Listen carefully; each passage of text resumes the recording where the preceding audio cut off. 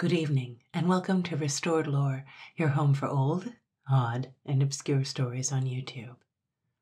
Tonight's story is Sir Buzz, as told by Flora Annie Steel. The story comes from Steele's book Tales of the Punjab, Told by the People, first published in 1894. This is an old-fashioned fairy tale with magic, adventure, and, of course, romance. It also happens to include a vampire.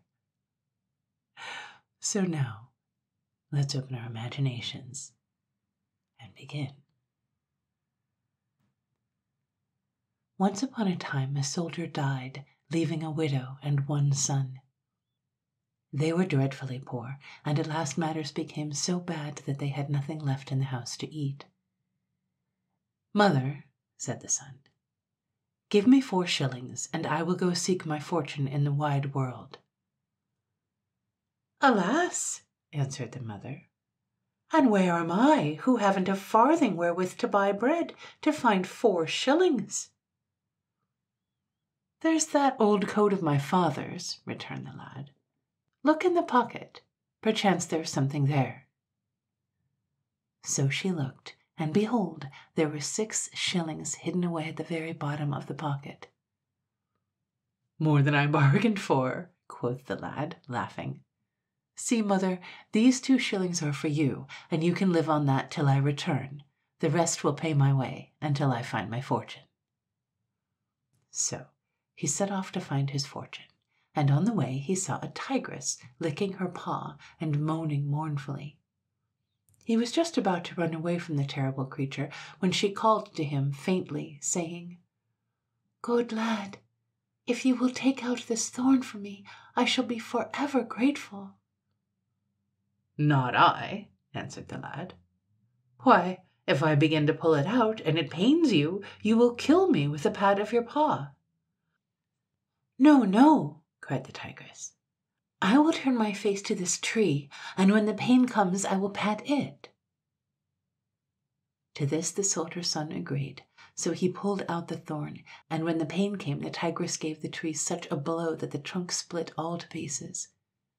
Then she turned toward the soldier's son and said gratefully, "Take this box as a reward, my son, but do not open it until you have traveled 9 miles." So the soldier's son thanked the tigress and set off with the box to find his fortune. Now, when he had gone 5 miles, he felt certain that the box weighed more than it had at first, and at every step he took it seemed to grow heavier and heavier. He tried to struggle on, though it was all he could do to carry the box, until he had gone about 8 miles and a quarter, when his patience gave way. "I believe that tigress was a witch, and is playing off her tricks upon me," he cried. "But I will stand this nonsense no longer. Lie there, you wretched old box. Heaven knows what is in you, and I don't care." So saying, he flung the box down on the ground. It burst open with the shock, and out stepped a little old man. He was only 1 span high, but his beard was 1 span and a quarter long and trailed upon the ground. The little mannikin immediately began to stamp about and scold the lad roundly for letting the box down so violently. "Upon my word," quoth the soldier's son, scarcely able to restrain a smile at the ridiculous little figure, "but you are weighty for your size, old gentleman. And what may your name be?" "Sir Buzz," snapped the 1 span mannikin, still stamping about in a great rage. "Upon my word," quoth the soldier's son once more, "if you are all the box contained, I'm glad I didn't trouble to carry it further." "That's not polite," snarled the mannikin. "Perhaps if you had carried it the full 9 miles, you might have found something better. But that's neither here nor there. I'm good enough for you at any rate, and will serve you faithfully, according to my mistress's orders." "Serve me? Then I wish to goodness you'd serve me with some dinner, for I am mighty hungry. Here are 4 shillings to pay for it." No sooner had the soldier's son said this and given the money than with a whiz, boom, bing, like a big bee, Sir Buzz flew through the air to a confectioner's shop in the nearest town. There he stood, the one-span mannikin, with the span and a quarter beard trailing on the ground, just by the big preserving pan, and cried in ever so loud a voice, "Ho, ho! Sir confectioner, bring me sweets!" The confectioner looked round the shop, and out of the door, and down the street, but could see no one, for tiny Sir Buzz was quite hidden by the preserving pan. Then the mannikin called out louder still, "Ho, ho! Sir confectioner, bring me sweets!" And when the confectioner looked in vain for his customer, Sir Buzz grew angry, and ran and pinched him on the legs, and kicked him on the foot, saying, "Impudent knave! Do you mean to say you can't see me? Why, I was standing by the preserving pan all the time." The confectioner apologized humbly, and hurried away to bring out his best sweets for his irritable little customer. Then Sir Buzz chose about 100 weight of them, and said, "Quick, tie them up in something and give them into my hand. I'll carry them home." "They will be a good weight, sir," smiled the confectioner. "What business is that of yours, I should like to know?" snapped Sir Buzz. "Just do as you're told, and here is your money." So saying, he jingled the 4 shillings in his pocket. "As you please, sir," replied the man cheerfully, as he tied up the sweets into a huge bundle and placed it on the little mannikin's outstretched hand, fully expecting him to sink under the weight, when, lo, with a boom, bing, he whizzed off with the money still in his pocket. He alighted at a corn chandler's shop, and, standing behind a basket of flour, called out at the top of his voice, "Ho, ho! Sir Chandler, bring me flour!"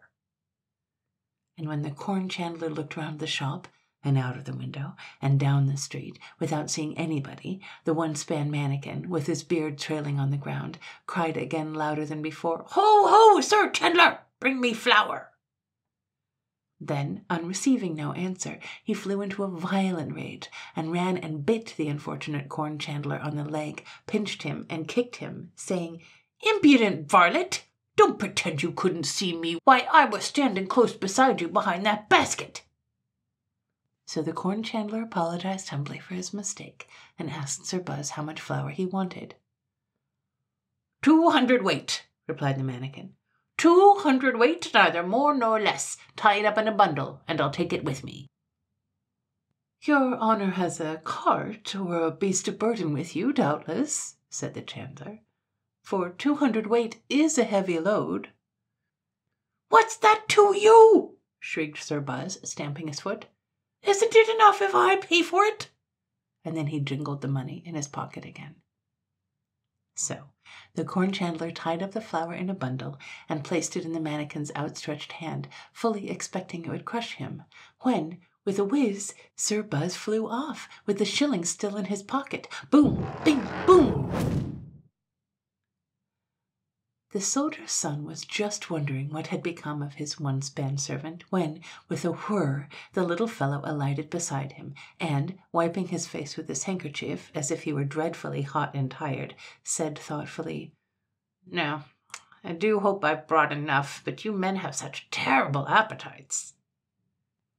More than enough, I should say, laughed the lad, looking at the huge bundles. Then Sir Buzz cooked the griddle cakes, and the soldier's son ate 3 of them and a handful of sweets, but the one-span mannikin gobbled up all the rest, saying at each mouthful, You men have such terrible appetites, terrible appetites. After that, the soldier's son and his servant Sir Buzz travelled ever so far, until they came to the king's city. Now, the king had a daughter called Princess Blossom, who was so lovely and tender and slim and fair that she only weighed 5 flowers. Every morning she was weighed in golden scales, and the scale always turned when the 5th flower was put in, neither less nor more. Now, it so happened that the soldier's son by chance caught a glimpse of the lovely, tender, slim, and fair Princess Blossom, and of course he fell desperately in love with her. He would neither sleep nor eat his dinner, and did nothing all day long but say to his faithful mannikin, Oh, dearest Sir Buzz, oh, kind Sir Buzz, carry me to the Princess Blossom, that I may see and speak to her. Carry you, snapped the little fellow scornfully. "That's a likely story. Why, you're 10 times as big as I am. You should carry me." Nevertheless, when the soldier's son begged and prayed, growing pale and pining away with thinking of the Princess Blossom, Sir Buzz, who had a kind heart, was moved and bade the lad sit on his hand. Then, with a tremendous boom, bing, boom, they whizzed away and were in the palace in a second. Being night-time, the princess was asleep. Nevertheless, the booming wakened her, and she was quite frightened to see a handsome young man kneeling beside her. She began, of course, to scream, but stopped at once when the soldier's son, with the greatest politeness and in the most elegant of language, begged her not to be alarmed. And after that they talked together about everything delightful, while Sir Buzz stood at the door and did sentry.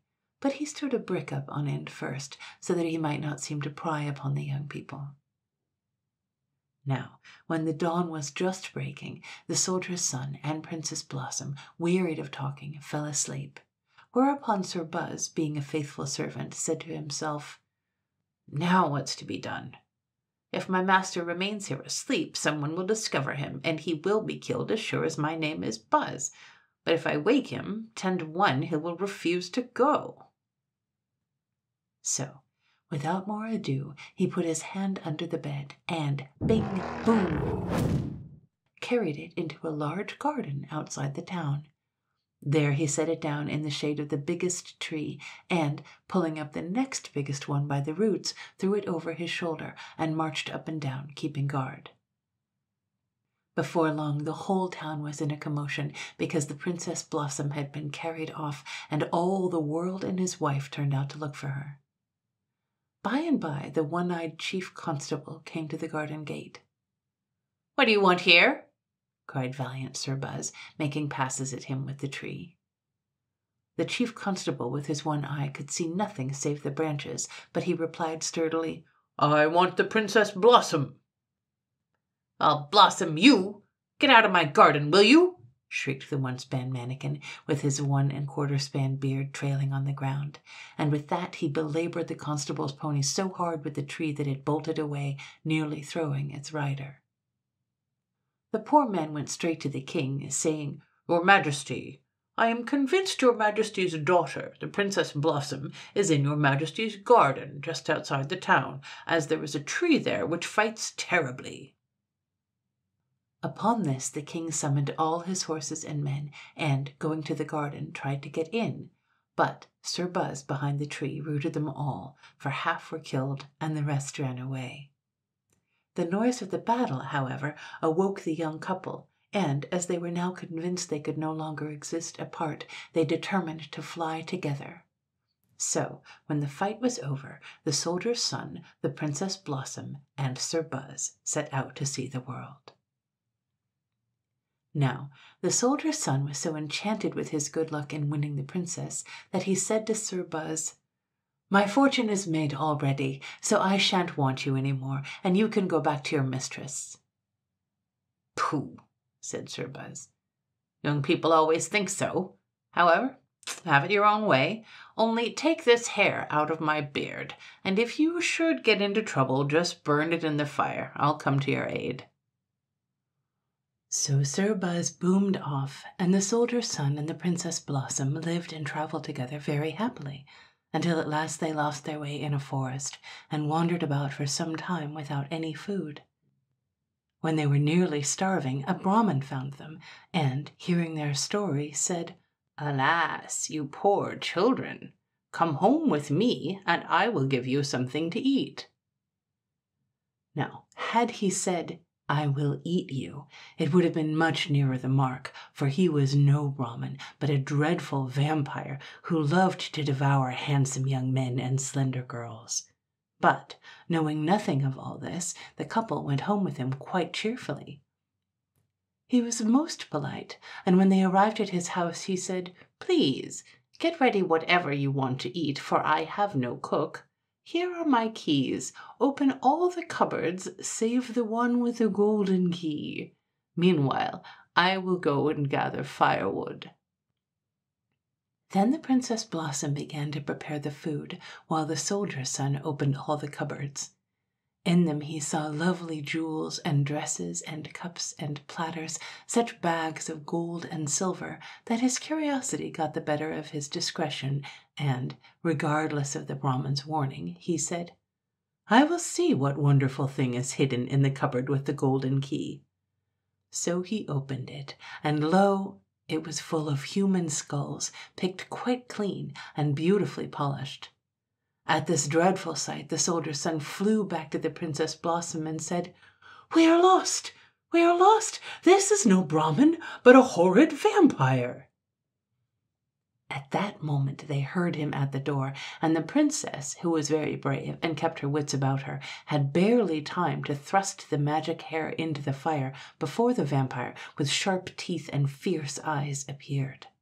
But at the self-same moment, a boom, boom, binging noise was heard in the air, coming nearer and nearer.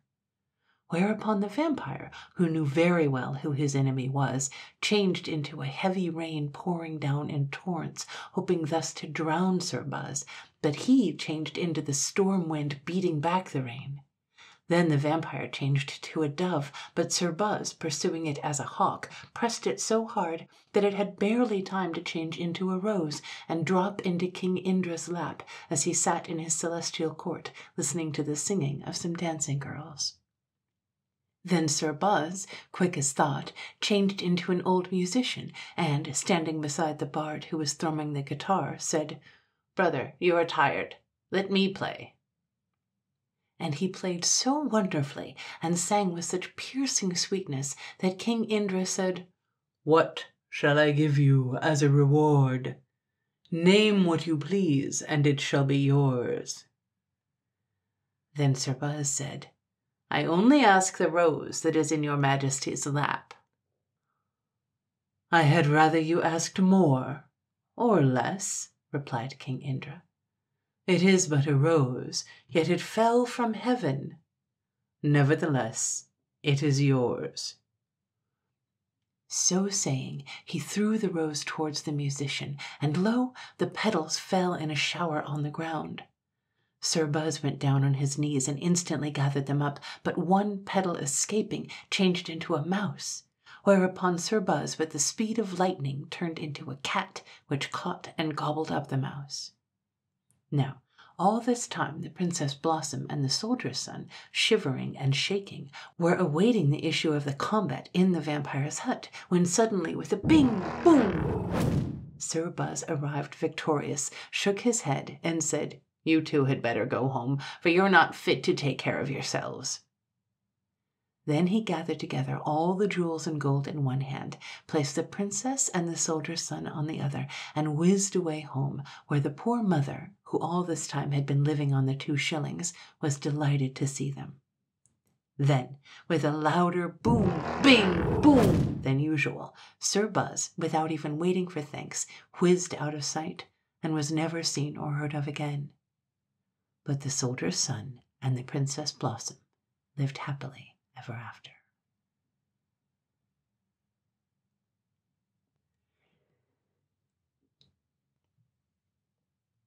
The best sentence in this story is, of course, "I am convinced your Majesty's daughter, the Princess Blossom, is in your Majesty's garden just outside the town, as there is a tree there which fights terribly." I like this story. I like that Sir Buzz is so boisterous and obnoxious. And I actually like our hero, the soldier's son. I like that he doesn't take advantage of having a powerful servant. He doesn't bully others. I like that he falls so much in love that he sends Sir Buzz away. His life is so complete that he can't imagine anything else that he needs. It's cute. And of course, this story feels like weaving together a lot of story elements we've seen before. You know, the rescue of a tigress with a thorn in her paw, the genie in a bottle kind of thing, you have an all-powerful servant, and the bit about how you can open all the doors in my house but that one.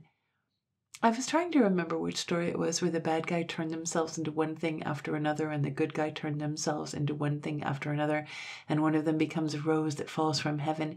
It was The Trade That No One Knows. It was a Danish folktale.